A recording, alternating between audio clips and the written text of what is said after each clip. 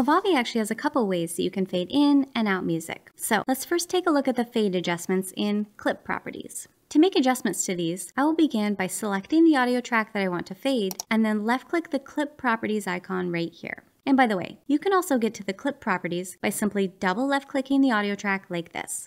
Okay, once I've opened clip properties, I can now fade in or fade out the volume of my audio track by using these two slider bars. Once I make an adjustment to these sliders, it's automatically applied to the audio track that I've selected. Now the fade in slider bar controls how long it will take to fade in from 0 volume to full volume at the beginning of the clip. And the fade out is how long it will take to fade out from full volume to 0 volume at the end of the clip. Both of these adjustments will allow you to fade the volume of your audio in half-second increments, all the way up to 10 seconds. Important note, if you apply this to audio that's attached to video, not only will the audio fade, but the video will visually fade as well. So if you don't want this to happen, simply detach the audio from the video by grabbing it and pulling it down into a separate audio track below. After separating these, you can now apply a fade to the audio without it affecting the appearance of your video.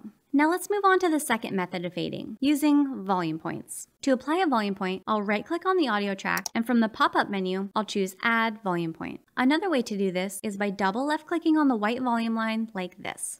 Now to create a fade out, I'll grab this volume point that I added and drag it to the point of which I'd like my music to begin fading out. Next, I'm going to add another volume point behind the last one. And after adding the second volume point, I will then drag it down to the volume level that I'd like to end at. Another nice aspect of this volume point fade out is that by looking at the waveforms in the audio clip, I can actually see the fade out I've just created, and that's pretty cool. Now, if I need to create a music fade in, I'll again start by adding 2 volume points. After adding, I'll lower the first volume point to 0 and position to the moment that I'd like to begin hearing the music fade in. Next, I'll position the second volume point to the moment I'd like the volume to become fully faded in. Remember, the further these volume points are apart, the longer it will take for the music to completely fade in or out. Once finished, I'll have a fade that sounds something like this.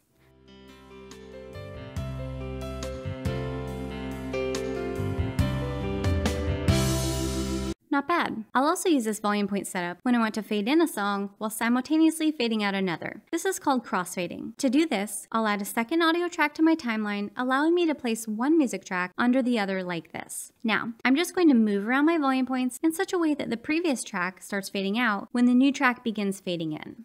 There's no perfect here. Just play around with these volume points until you find the sound that you're looking for. Overall, this crossfade technique is a great way to create a seamless audio transition in your project. With that, I hope you enjoyed this video. Thanks for watching.